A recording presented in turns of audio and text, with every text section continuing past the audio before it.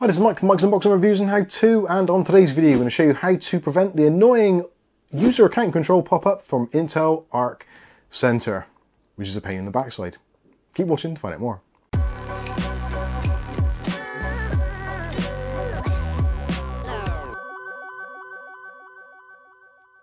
Okay, so in today's video we'll take a look at how to quickly and easily disable the annoying user account control pop-up from Intel Arc.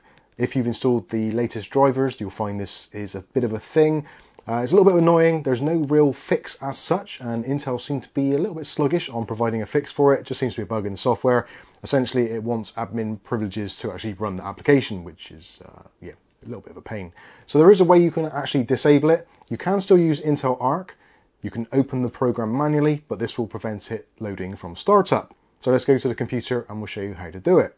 So on your Windows desktop with your Intel Arc drivers installed, all you want to do, click on the Start flag, go over to Settings, and then you want to go to Apps, and then Startup. And on your list here, you can see which ones are starting up.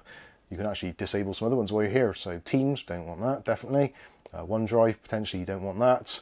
And Intel Arc Control is the one which is causing problems at the moment, so we'll get rid of that as well. So there you go, that is it, pretty much it. Just close that when you reboot the computer next time. You won't be nagged for Intel Arc.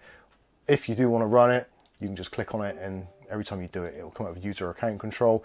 Potentially there's going to be other ways of doing this to actually make it so it doesn't have it, or so it automatically has the admin rights. I'm assuming a driver update should fix it. But anyway, hopefully this fixes it for you temporarily.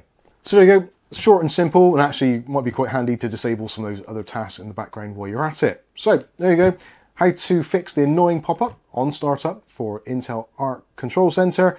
I've been Mike, this is Mike's Unboxing Reviews and How To, and hopefully we'll catch you in the very next video.